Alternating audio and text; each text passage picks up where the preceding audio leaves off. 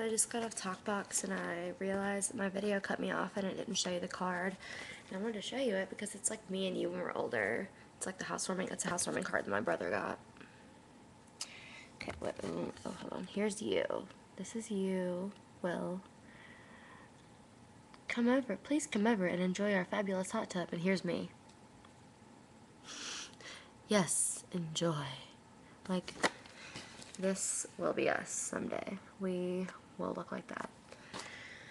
So yeah, I just liked it because it was basically my fucking headphones. Like, my ears are child size. I need some little, like, kid ones. I need to pee really bad too. Like, the other one just fell out. I don't need them. I'm not talking to anyone. I have a Facebook. Hold on.